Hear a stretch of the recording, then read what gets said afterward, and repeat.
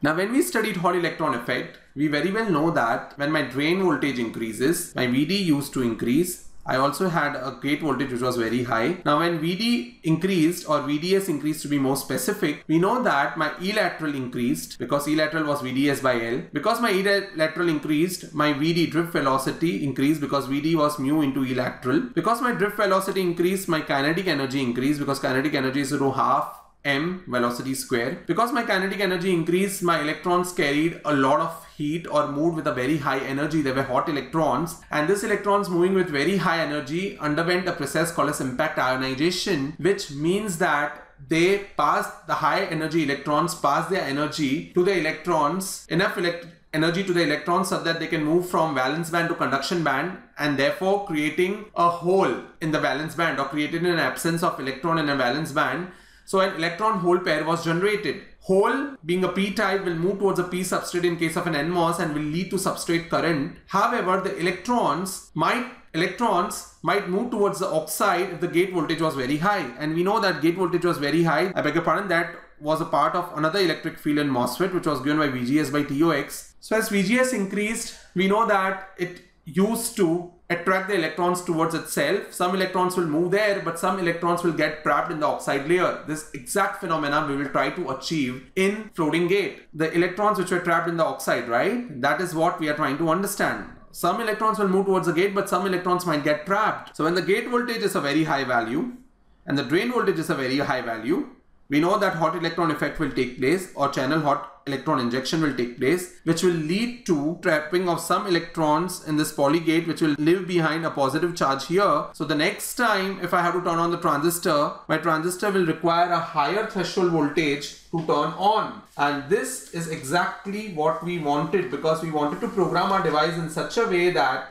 my threshold voltage is increased. So what we did in summary was we underwent a hot electron effect for my floating gate, where we increase the gate and the drain voltage. Now when we are increasing this gate and the drain voltage in order to trap some charge on my poly gate, and the reason why we are doing this is because we wanted to increase the threshold voltage. These voltages are becoming now the programming voltages. So we know that for programming, gate voltage should be very high, drain voltage should be very high. They should be in the order of 20 to 25 volts. Technically. Now we understood that from the analytical point of view, that when charge is present here, it will leave behind something now positive, and this needs to be overcome by your gate so that the threshold voltage increases.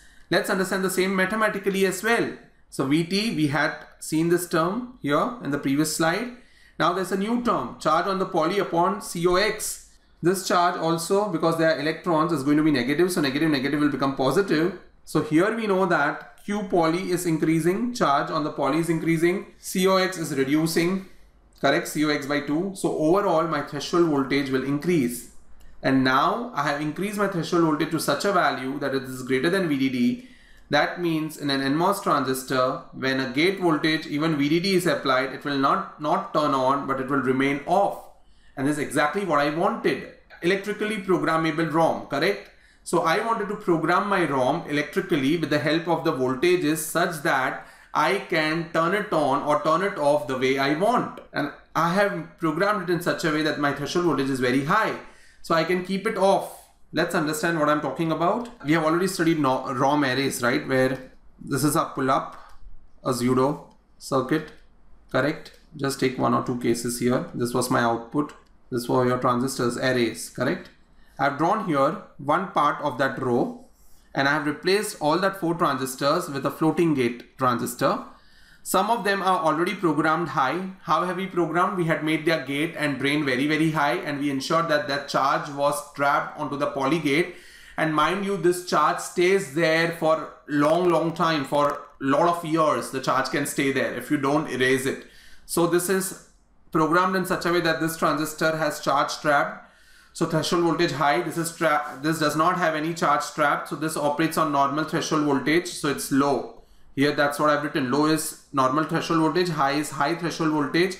That means this high ones are the ones which are programmed in that row specifically. So now let's presume that word line goes high. When word line goes high, we know that word line would be equal to VDD. The high transistor has a high threshold voltage, so it does not turn on because it's programmed not to turn on. The low ones will turn on.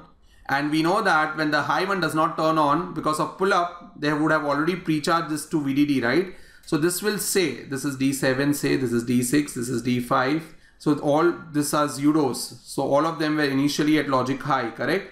If this guy turns on, then only it will go to low, otherwise it will stay to high. That's exactly what I'm talking about. So D7 will stay to high.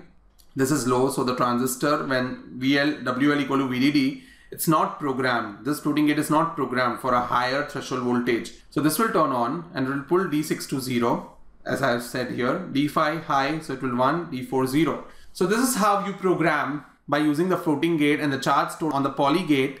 You ensure that your threshold voltage is greater than VDD, and this is how programming happens. Electrically programmable ROM. Now how does erasing happens in this electrically programmable ROM? Let's understand that quickly.